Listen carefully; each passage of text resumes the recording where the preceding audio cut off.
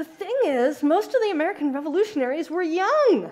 Even though we remember the Founding Fathers, certain ones of them as old, and they were taken years after the accomplishments that they became famous for, that made this nation. Look at how young some of these were. So these are how old they were at the time of the Declaration of Independence in 1776.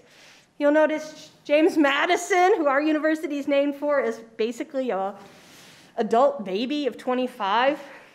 He was especially frustrated at not reaching full adulthood by his society's expectations, because although he's of the legal age of majority, he still lives on his father's plantation under his parents' thumb. He can read whatever he wants, and he's widely read in ideas about government. But let's face it, he's still living with his parents, and he's frustrated because he can't have an independent household.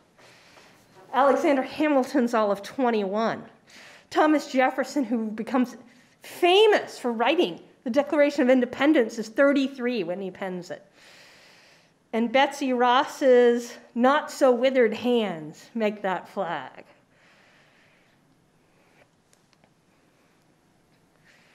A few of them are what we might call middle-aged, but George Washington isn't an old man when he leads the Continental Army through an 8-year war.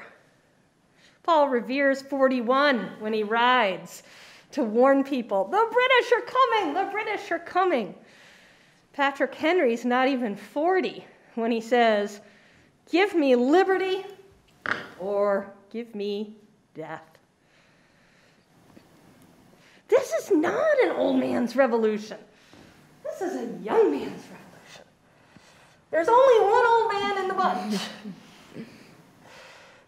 Benjamin Franklin, the great-grandfather of the American Revolution. He likes to play up his age sometimes. After a particularly important political meeting, he looks at the sun ornament on a chair and says, I used to wonder whether this was a rising sun or a setting sun, but now I am reassured this is the rising sun of America. So we have this vision that the American Revolution is this stately process, I think, because all we look at is images of people who seem stately. But that's not who they actually were.